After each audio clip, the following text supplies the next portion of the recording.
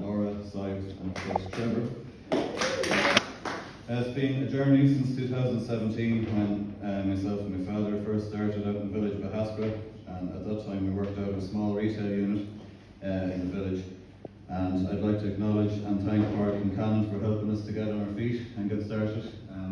So huge thanks for it. And you have to compliment you. I mean, I've been reading the story. I know you've learned a lot from your father Danny and the recipes over the last 40 years.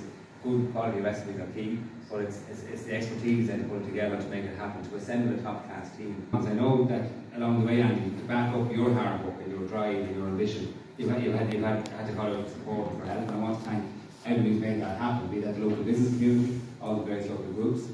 Galway Rural Development, I think, has a key role in this as well, is really, really important. I know everyone get involved with the local enterprise office too, and through the leader programme, through Galway Rural Development, through the LEOs, through the local authorities, everybody playing their part to support what you're doing here. I've no doubt you're going to grow and expand, and hopefully you'll be taking on new markets and taking on new staff, top class product, but then the team to drive on and to make it happen as well. And you're doing that. Your reputation is going ahead of you as well. It's important for me. I know you're involved in the BA Innovation Hub as well, or will be when it's up and running. That's going to be a fabulous hub, supplying anybody in the food industry in the Galway region. I would say, I know it's been a difficult time for anybody in business for the last couple of years. We're very lucky as a country that we're 2.5 million people at work.